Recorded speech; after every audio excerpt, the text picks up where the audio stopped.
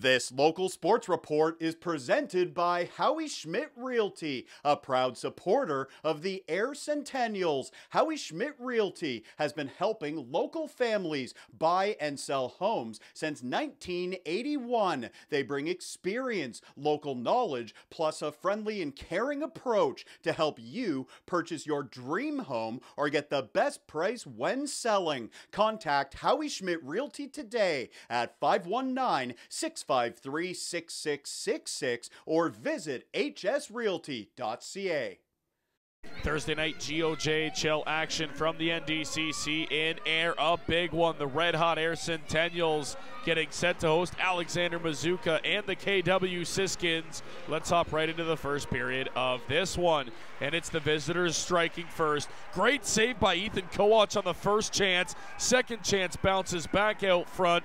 Mateo Amaral right there to bury his 13th of the season, and the road team has the lead. It's 1-0 Siskins. That's where we would sit after 20 to the second frame we go. Daniel Berhowski crashing the goal. What a move to the net. He buries it on the far side. Berhowski has number 4 with the Sens, and just like that, we're all tied at 1 apiece here in Ayr. Now, middle stages of the second frame. Siskins on the power play. They'll work it around the horn. Will Elliott's going to find this puck loose in behind the goaltender. He tucks it in for insurance. The Siskins take a 2-1 lead, middle of the second frame, on Will Elliott's 23rd of the campaign. Now dying seconds of the second frame. Sens looking to tie before the end of the period. That's exactly what they do. Reed Forster squeaks it in. Forster has tied this game all up at 2. That's where we would sit after 40 minutes of play in Ayr. Big third period coming up in this one. To the third we go. Ayr looking to retake the lead for the first time in this hockey game, and that's exactly what they do. Blair Krawchuk at the side of the goal. He buries it.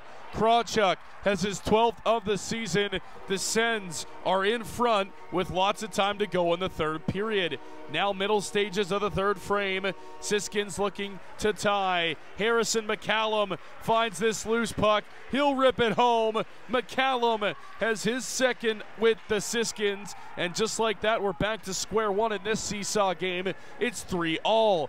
This game needing overtime, regulation not enough.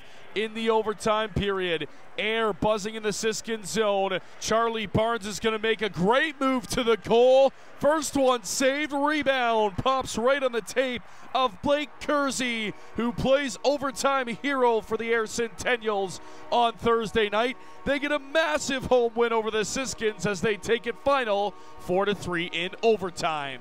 Good move by Barnesy, just putting it on net. Pretty easy, greasy goal. I guess when you're hot, right? So, yeah, we're just trying to set the tone right. Playoffs right around the corner. It could potentially be a first-round matchup. We're just trying to set the tone for that, get ready to go for it.